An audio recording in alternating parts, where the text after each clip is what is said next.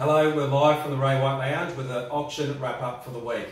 Everyone's asking how's the market. There's no better way to gauge the market than by auctions. We find out what's happening within 4 weeks, gives us results, and the best person to speak to about the auctions is Central Coast leading auctioneer, Rod Amos.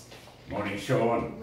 Well, it's been a rather interesting start to the year, hasn't it? We've come off the back over the last 3 years of up to 80% auction clearance rates. We're down throughout Greater Sydney again, averaging around about the 50% mark. The Central Coast itself was slap bang on 50% clearance rates. But importantly, we're also seeing a lot of variation in North Shore and Northern Beaches.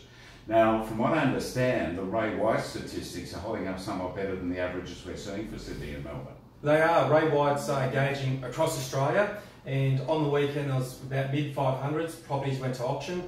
The previous week on the weekend it was mid-400s, but they're putting that down to Melbourne with the big race day on Saturday. A lot of people didn't want to take their properties to auction. But from that they found the national average was 46%, and Ray White tracked in New South Wales at 56%, so we're 10% above all our competitors, which is a great result. We found that there was about 8,200 people who attended Ray White auctions in New South Wales. There was an average of about 26 people per crowd, per auction, and 2.5 average bidders. Well, Sean, a great crowd gathered right on Terrigal Lagoon last Saturday because you managed to put another one away under the hammer.